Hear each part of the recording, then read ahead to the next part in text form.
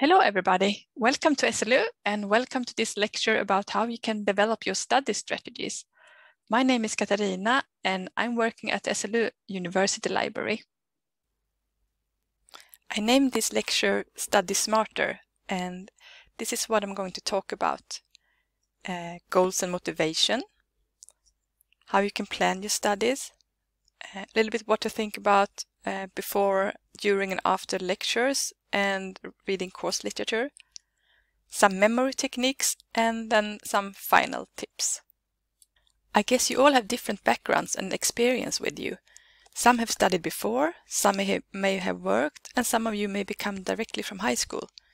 University studies differ from studies in high school, folk high school, in several ways. And as an SLU student, you might have to find new ways of studying. Some may feel a little insecure. What does it really mean with academic studies? Students are expected to take a greater individual responsibility, which means that the teacher does not control everything you do, and it's more self-study. You have to plan how to learn yourself. And there will be different amount of guidance from different teachers and within different programs.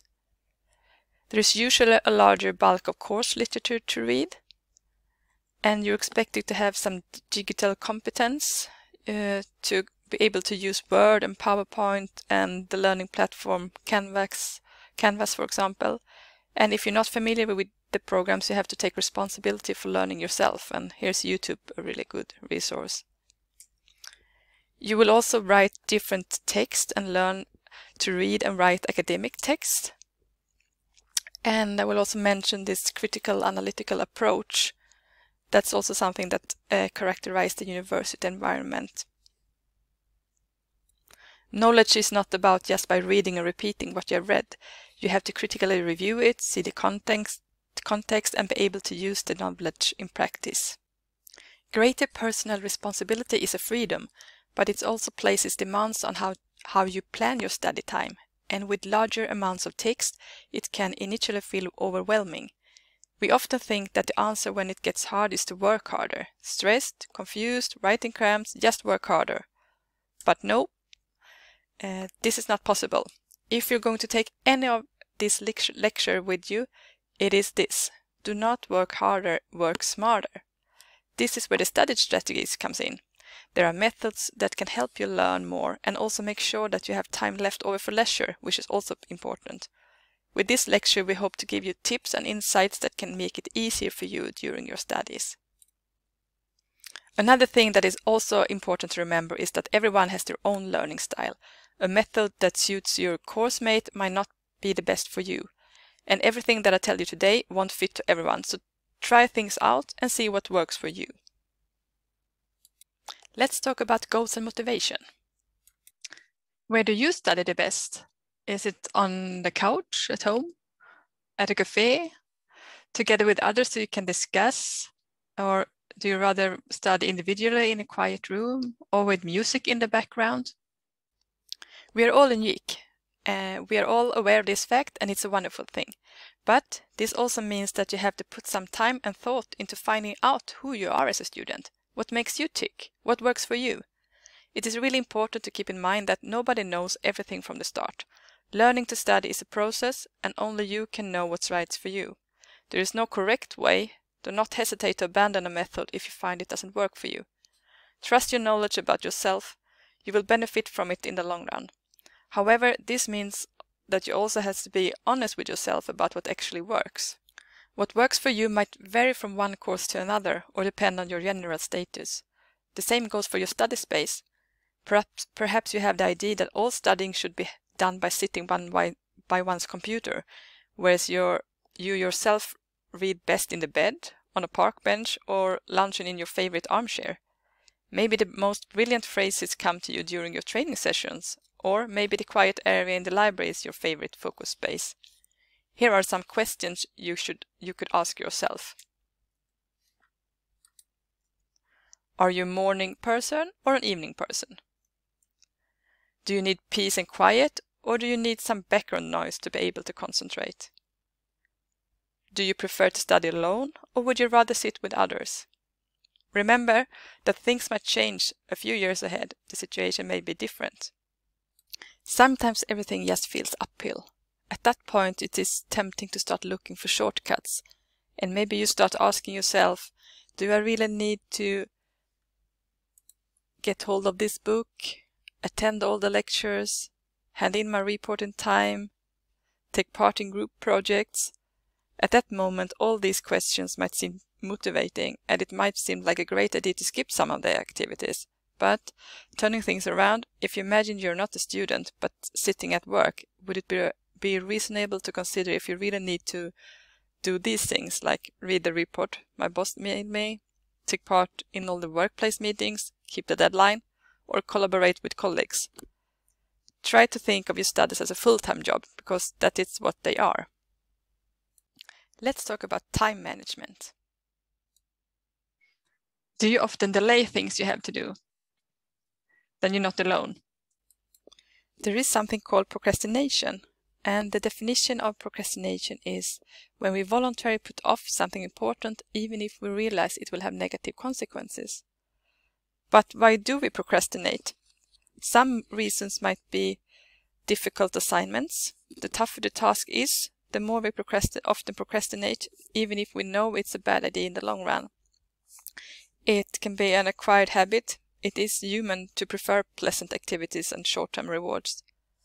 Impulsive people tend to procrastinate more often, and some studies show that persons who are night people procrastinate to a higher degree. Procrastination does not have to be a bad thing. Working with tighter deadlines can make people more productive, but often the negative consequences are bigger than the advantages. Procrastination is also linked to perfectionism, angst, and fear of failure. If you know that you often postpone to-dos, here are some tips to get started. Start with the fun parts and set up clear goals and sometimes even sub-goals. Talk to others about your subject and arrange to meet with course mates or friends. Work together. Maybe you need to sit in a quiet room, book a group room, and give yourself rewards when you finish things. And some more tips are: stop yourself from doing anything else. Try to find a place that boosts your inspiration and focus. And you can also try to break up your coursework into smaller segments, then it's often easier to start. Make up a plan for the day, including both work time as well as breaks. Here come some app tips which can help you stay focused and stop procrastinate. And the image here is from the Forest app. When you study undisturbed for a long time, trees start to grow in the app. And if you easily lose focus and have difficulty not to surf while you're studying, there are also apps and programs where you can decide which websites and apps you should block. And here are 2 examples of block apps. Getting good at planning also means getting good at prioritizing. If you make plans for preparations, schedule time, free time, and so on, you will get a better overview how to prioritize your own time. It is wise to plan both short-term and long-term. What is the goal of the course as a whole, and how are you going to get there? When it comes to the course as a whole, every course has a syllabus, a document about this content, how the course is given, examination information, and what you're expected to learn in the course. And always check out the course schedule before the course begins and keep it on hand through the whole course. And before the examination, it's also wise to check out the learning objectives, since that is the content you will be tested on, and these objectives will help you to focus when studying. So here are some questions to ask yourself. What does the syllabus contain? Which are the learning objectives in the course? What course information has the teacher presented? And check out the course schedule, but also the reading list. Are there any reading directions, for example? And this is a long-term plan, but it's also smart to plan for what needs to be done this week and what should be your priorities be today, also the short-term plan. The Algonquin College Library has made a short video on how you can think when you plan your study week. Let's take a look at the video. video will explain how to create a weekly schedule. Begin by finding a weekly schedule template that works for you. You can use the template below, or use calendars on programs such as Outlook or Google Calendar. Start by adding your classes.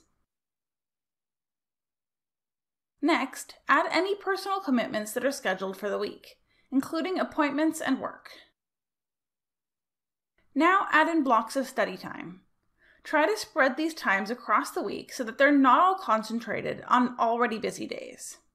Think about the times that you will be most productive and when you might be able to work without as much distraction. For each hour of class, you should be scheduling at least 1 hour of study time. Add the specific classwork you need to do for the week into these study periods. This can include assigned readings, assignments, studying, etc. Your weekly schedule can change every week to reflect what you have going on each week. These schedules are flexible. If you discover your plan isn't working, you can make adjustments. Congratulations, you now know how to create a weekly schedule. Thanks for watching. There are several apps that can help you to plan your studies, and here are some examples. And this is a screenshot from Trello, one of the tools, which is easy to work with, where you can create different lists with different cards, and then you can easily move the cards. And Trello is also perfect if you work with in groups with projects together, and it's easy to keep track on what everyone should do. When it comes to more short-term planning, like planning for your study day, an advice is to set aside time for both studying and time for leisure. And also make clear goals for the day. What should you do today and how should you do it? The tips is also to schedule your study sessions, and what works best varies from one person to another. However, reading or working for like 20 to 45 minutes before a break usually works well. But the brain needs to rest, so it's beneficial to do some stretching or take an outdoor walk to get some fresh air during the break.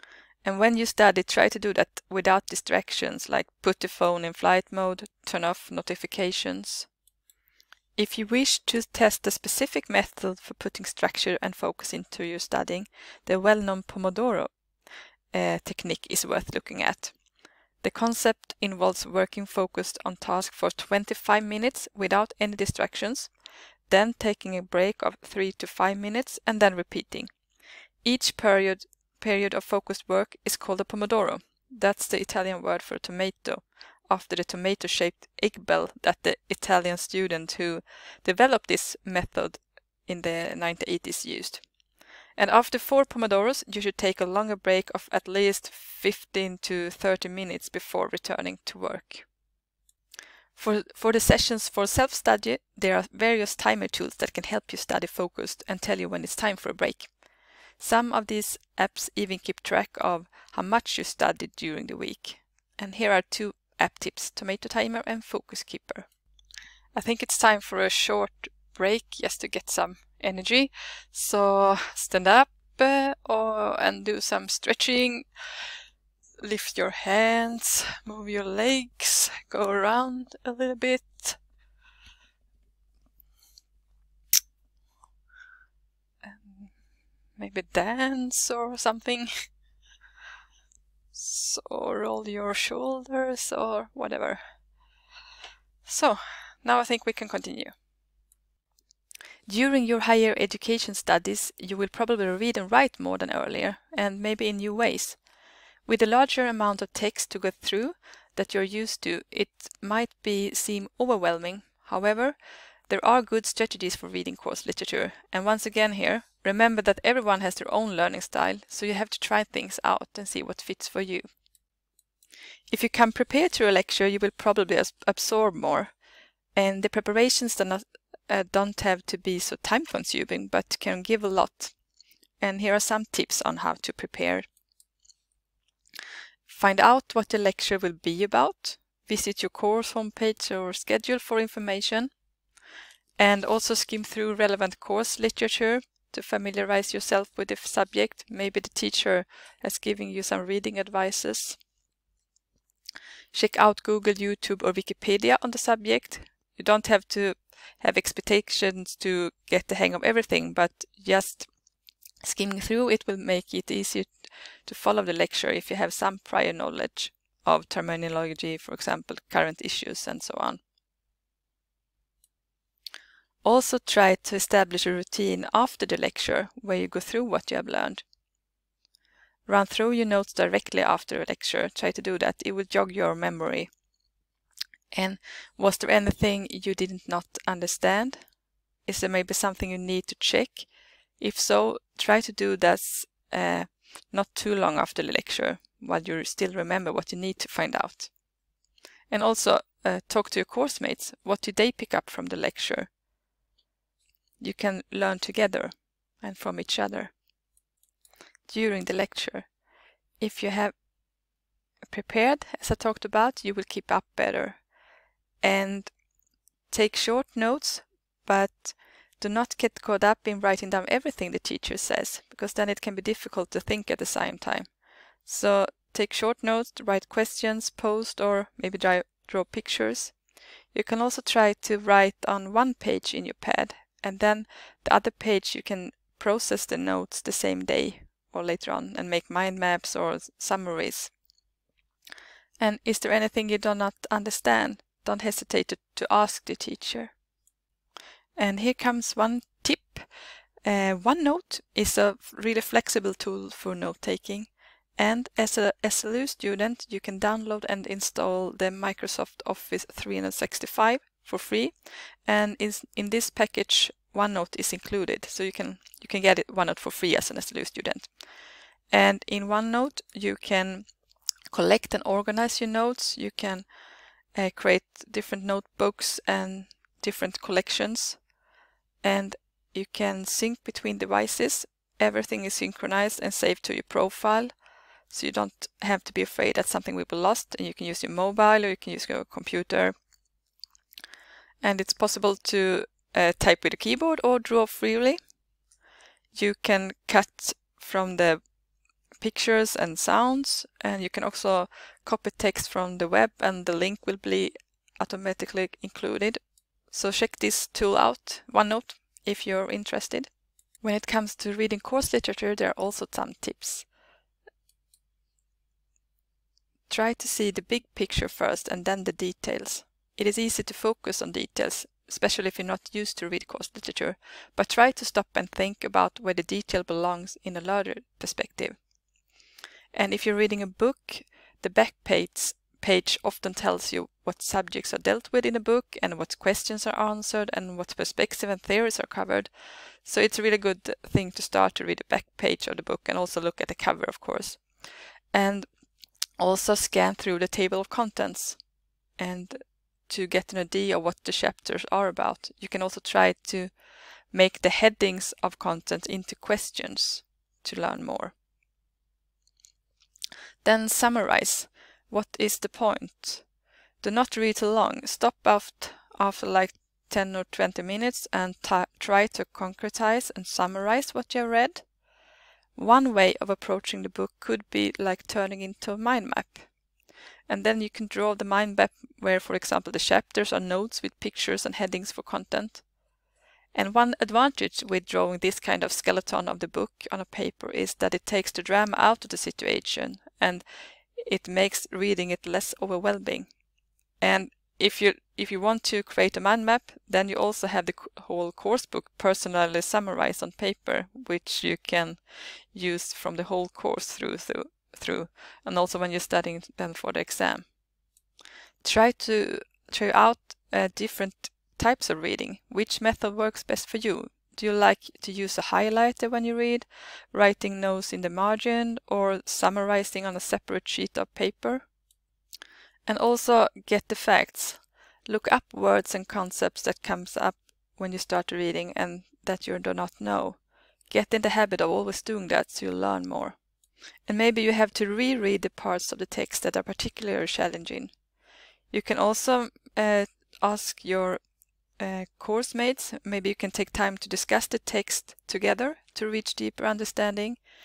You maybe could divide different parts of the book and explain them to each other. It might help you discover and fill knowledge gaps.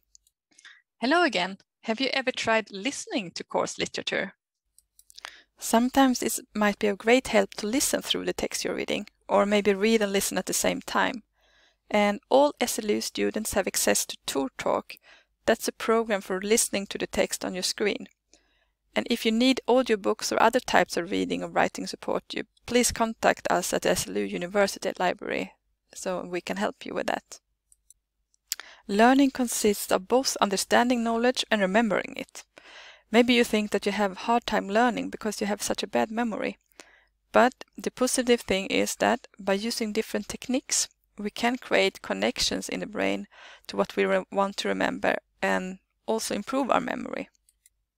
We usually remember things that are interesting, things which are unusual or unexpected, and things that activate several senses and emotions. And we often also remember what came first and last. But it is also possible to practice to create connections to what we want to remember, and here there are different memory techniques to use. One tip is that to try to use humor in the content you're going to learn, and here are images useful. Can you maybe associate the content you should learn with a funny image? An alternative to images is to use places that are familiar to you, and then you can try to connect what you're going to learn with different places. It could be places in your home or other places you know well.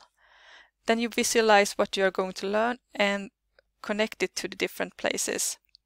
Sometimes it can help to also physically go around in a room or area and repeat the things you want to learn. And then when you want to remember what you've learned, you can visualize the walk in your head. It may not be suitable for everyone to work with images, but for some it may work better to learn different things by using words.